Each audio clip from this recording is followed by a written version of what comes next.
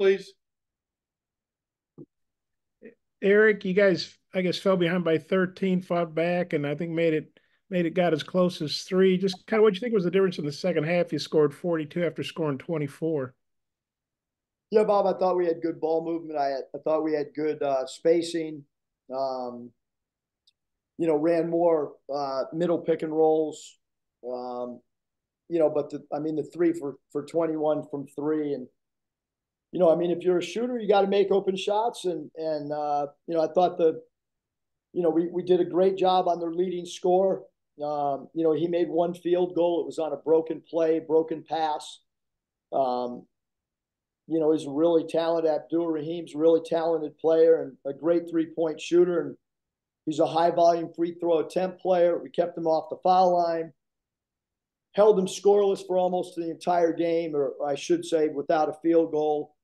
But I thought the difference in the game was some of their shooters making shots. Kane came in and went 1 of 1 from three, and Noah Thomason goes 3 for 6 from three, and their freshman number 4 goes 1 of 3, and Justin Hill comes in and Hill goes 3 for 7 from three, and then you look at our 3-point numbers. If you look at every other statistical category, both teams shot 22 foul shots. The turnovers are 15 to 13.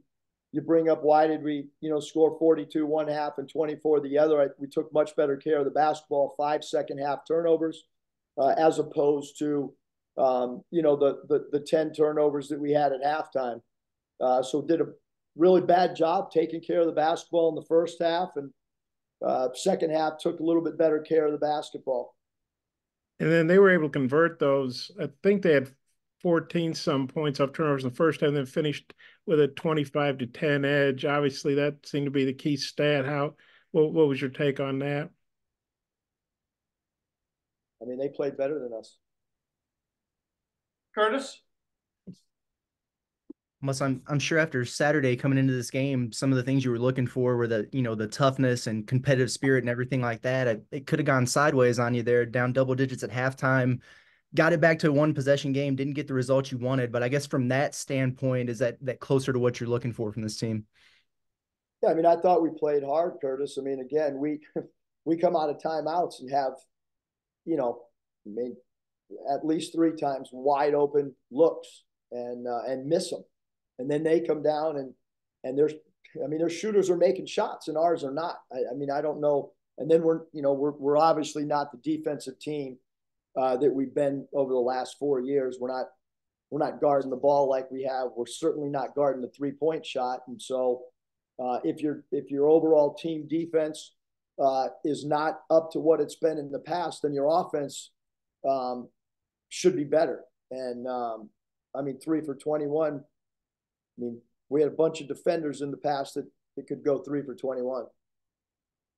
Hutch? Yeah, Coach T-Mark did most of his damage in the second half. Just what did you see out of him after halftime? Is that something that y'all maybe addressed at the break? Well, yeah, we moved him to the point, and his middle pick and roll, he was phenomenal. He goes 10 of 10 from the foul line. We only take 22 foul shots. He takes 10 of the 22. Thought he was super effective. He leads us in rebounding. Our 2 guards did a great job on the glass, Devo and T-Mark. So, I thought he did a good job attacking the basket. And he had 3 steals in area. We've been talking about trying to create more turnovers, and certainly his 3 steals are things that we're looking for. Keon Minifield had been really good for you since he's gotten eligible. Just what do you think went into his performance tonight? Was it just an off night for him? Did Georgia do anything differently against them? Well, they were trapping the pick and roll, but he struggled in both SEC games. These guards are strong; they have good size, but he has definitely struggled in conference play. Bob, final question? Okay, I don't know if we're going to get you before the Florida game, but just I know this game's obviously fresh, but what are your thoughts about staying on the road? And and having to play another tough team on the road come Saturday.